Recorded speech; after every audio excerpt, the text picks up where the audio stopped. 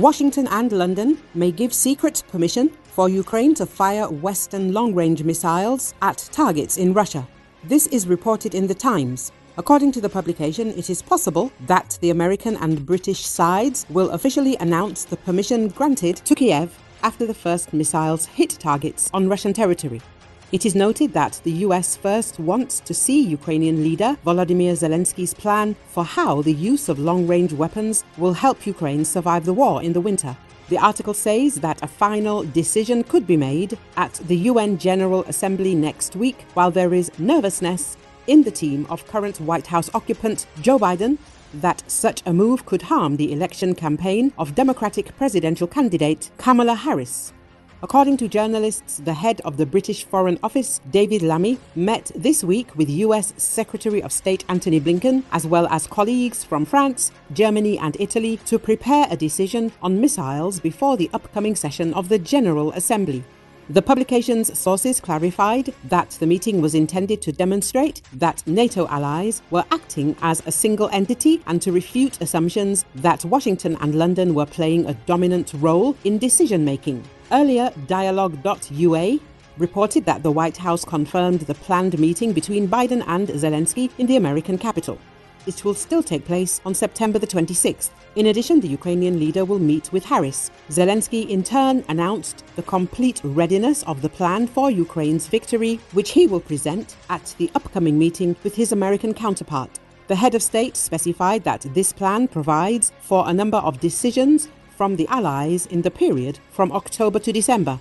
Kiev has long been calling on its partners to give the green light to strikes with Western long-range missiles against Russia. The media wrote that the Ukrainian side intends to attack enemy command centers, ammunition and fuel depots, and concentrations of Russian troops with such weapons.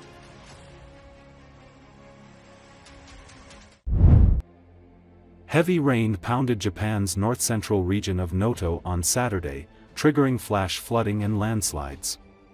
The downpour engulfed homes and stranded some residents in the area still recovering from the January 1st deadly earthquake. One person was missing. The Ishikawa prefecture said one person went missing in the worst-hit Wajima city, one of several towns in the prefecture, where the Japan Meteorological Agency issued the highest level of heavy rain warning. The Land and Infrastructure Ministry said at least 12 rivers in the prefecture had breached their banks as of late Saturday morning, urging residents in areas to use maximum caution against possible mudslides and building damage. Many homes were flooded and some residents in two districts in Wajima have been stranded following a landslide, according to the prefecture. So far, there have been no reports of injuries or major damage. The magnitude 7.6 quake that struck the region on New Year's Day has killed more than 370 people.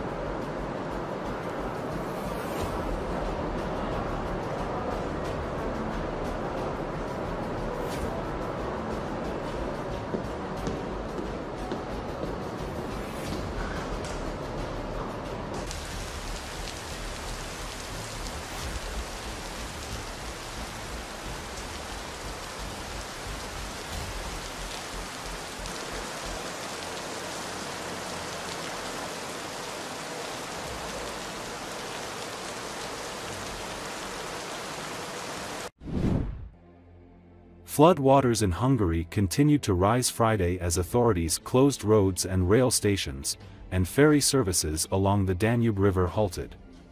In the capital, Budapest, water spilled over the city's lower quays and threatened to reach tram and metro lines.